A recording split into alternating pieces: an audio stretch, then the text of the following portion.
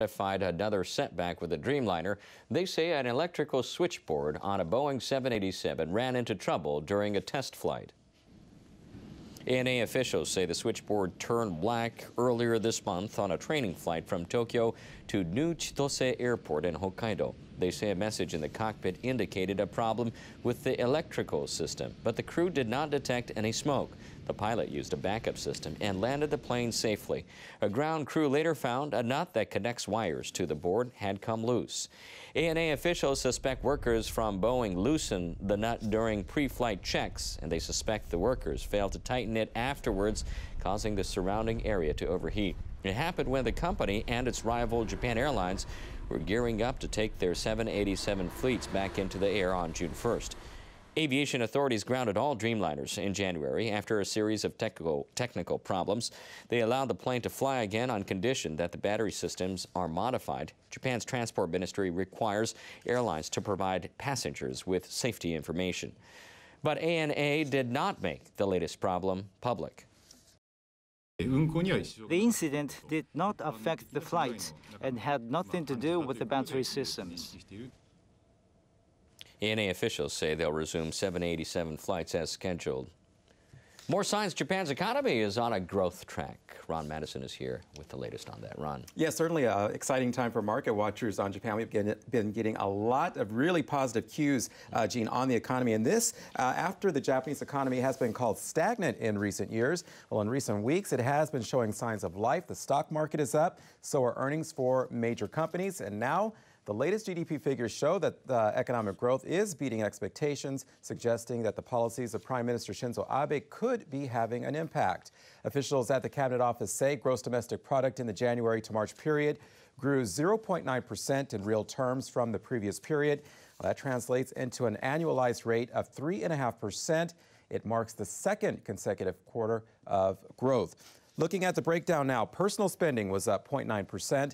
Officials credit higher stock prices and improved consumer sentiment. Sales of cars and luxury items were pretty strong, too. Housing investment rose 1.9%. Many people bought homes ahead of a hike in the consumption tax next year. Exports rose 3.8%. They were led by auto shipments to the U.S. market. Now, there were areas of weakness. Corporate capital investment, for example, fell by 0.7%. It has declined for 5 quarters in a row. Well, for years, many consumers in Japan have been tightening their purse strings, but the latest GDP figures show that's starting to change. NHK World's Chie Tanaka tells us about that. Sales are booming in the jewelry section of this Tokyo department store. They grew 40% in the past 2 months. Customers are going for the more expensive items, such as diamonds and pearls. I bought this ring as a treat for myself. In the art section, sales are also brisker than expected.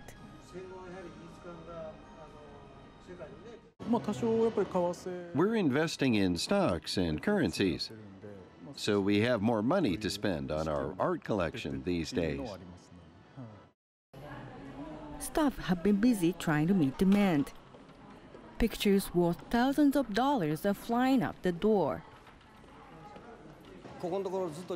We haven't done this well in years because of the global financial crisis and the earthquake and tsunami disaster.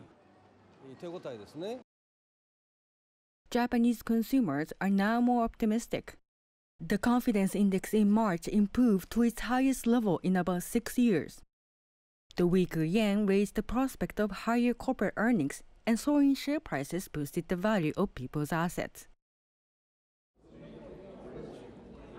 The market for the biggest purchase in most people's lives, real estate, is also enjoying resurgence. Showrooms for a condominium development in central Tokyo are crowded every weekend with potential buyers.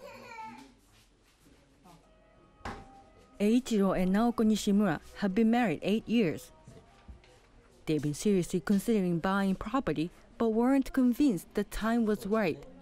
Until now. Both interest rates and consumption tax are relatively low for now, but they are likely to climb soon, so we think this is the best time to buy. Many factors are encouraging consumers. The consumption tax is expected to rise